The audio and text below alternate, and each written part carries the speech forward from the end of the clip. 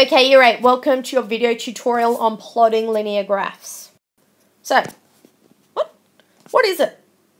Plotting points to form a linear graph can be done even if you're only given the rule. So, last lesson before the end of term, you were given what we like to call a nice little table of values, okay? X's and Y's and the whole enchilada, okay? And you were given your points or whatever they said. 2, 3, 4, and you're giving your numbers 5, 6, 7, 8, 9, and you said, here's your Cartesian plane, pop your points in, draw your line, Bob's your uncle. Okay, today we are going to learn that I don't necessarily need to be given that table of values. We can actually plot a graph even if you're only given the rule. Okay, for example, let us plot the graph of y equals 3x plus 1. We know from the last section or last lesson that this equation is the rule for coordinates that form the graph. To plot it, we must form a table of values. We don't have one, but we have the rule. If we have the rule, we can form our own table of values.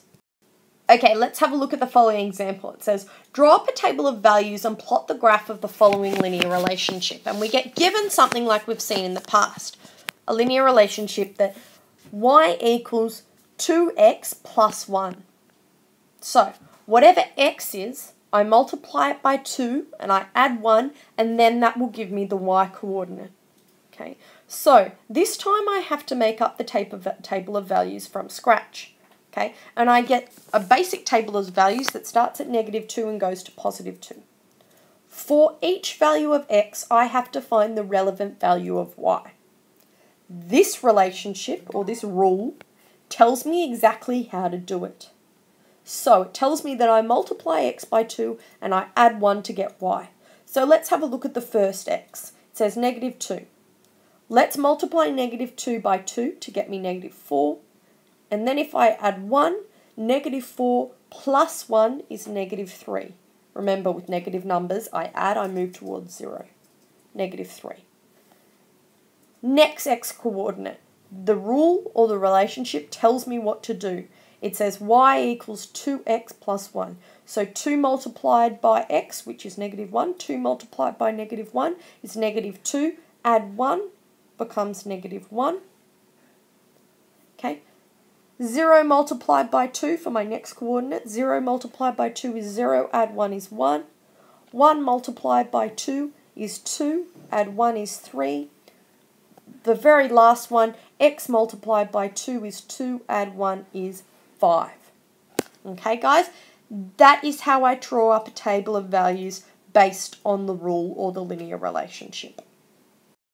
Now, as I've learned in the past lessons, once I've got my table of values, I am able to plot the graph. So let's have a look at doing that. Here's my graph. Okay, so it says plot these points. When x is -2, so I start at the origin, I go across to -2, y is +3, okay? So I'll just show you what I'm doing with some dots. Okay, sorry. I'll show you what I'm doing with red line. I'm going across to -2, okay? Now, I don't actually draw this in, I'm just drawing it to show you where I'm going. And y goes down, y goes down to -3. So y goes down to -3. So it's going to be this little point in here. Okay, -2, -3 is in there. Again, when x, now I don't think I'm going to draw these red lines. That was just, again, a little bit of a revision for how to actually plot the points. When x is -1, so I go along to -1. I start at the origin, I go along to -1 on the x-axis. Y is -1, so I go down to -1, which is there.